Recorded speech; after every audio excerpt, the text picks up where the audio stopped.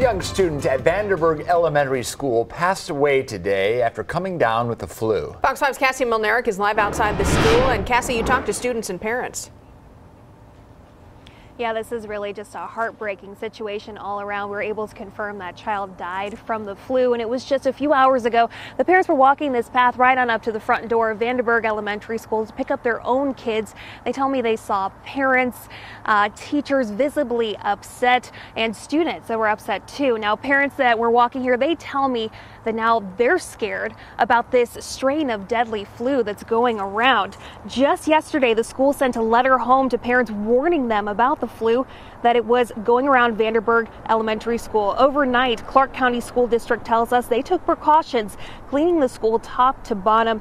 They tell me they wiped down every surface and even changed out the air filters. The district says that there's been a significant amount of kids being kept home because of the flu this week. I talked to one parent who tells me a deadly case like this makes her think twice when it comes to the health of her child.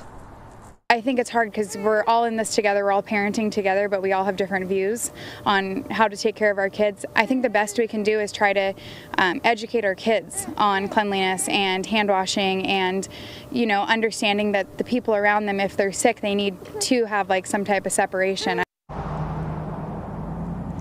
And parents were told about this deadly case of the flu in a letter that was sent home today, and it talked a lot about how the school is providing counseling to both staff and to its students, trying to help them as they cope with the loss of their classmate. Reporting live from Vanderburg Elementary School, Cassie Milnarek, Fox 5 News, Local, Las Vegas.